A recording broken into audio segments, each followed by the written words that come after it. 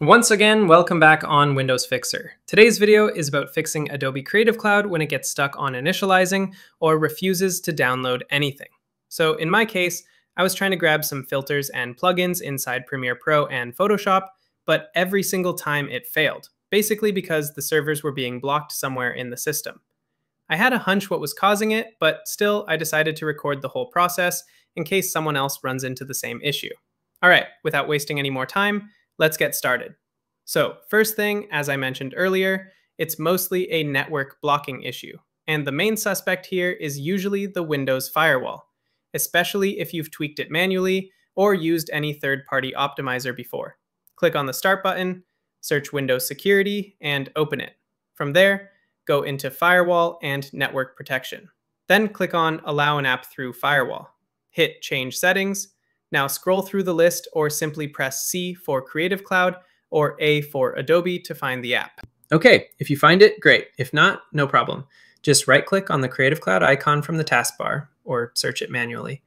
Open its file location and copy that path.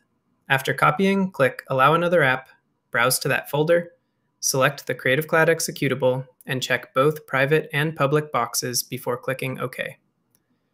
You'll notice there are three firewall types: domain, private, and public. For most users, only one is active. In my case, it's the public one. I still allowed both networks just to be safe.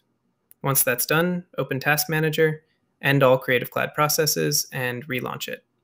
By the way, at this point, I also tried reinstalling Creative Cloud just in case any corrupted files were causing the issue. But even after reinstall, the problem was still there. So the next thing I did was restore the firewall to default settings. After restoring, restart your PC and check again. Sometimes this alone fixes it. Because firewall rules can get really messy and resetting them is the easiest way to clean it up. But yeah, in my case, it still didn't work. Then I remembered I had used Chris Titus' tool for debloating and probably it had disabled Adobe's network access accidentally. So here's how I finally fixed it. Go to your C drive, Windows, System, 32, drivers, etc., and delete the hosts file. After doing that, I re-downloaded Creative Cloud, again, optional step, launched it, and boom, it finally started working. After that, everything was back to normal.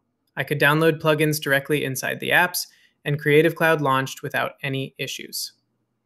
And that's pretty much it. Simple fix, just takes a bit of checking around.